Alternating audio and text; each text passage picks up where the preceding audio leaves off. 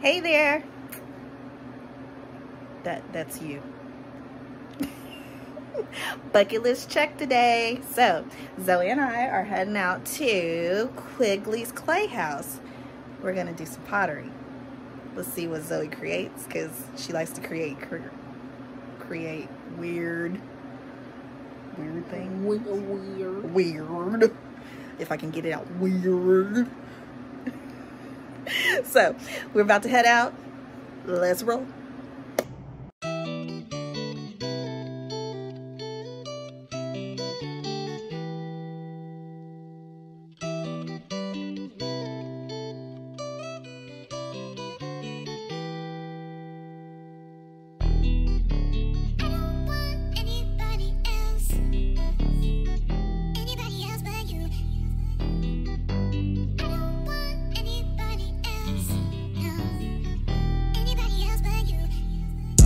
And that still hold weight. Heartbreak is okay, that money got long.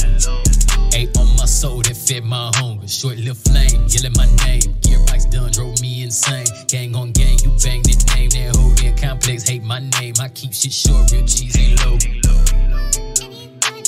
Set sail and I rock slow. Simply Simpson, I got that dough. That's all I'm about. Hold up, bitch, better watch your mouth. Took that blueprint, made my house from couch to cloud. My speakers bounce.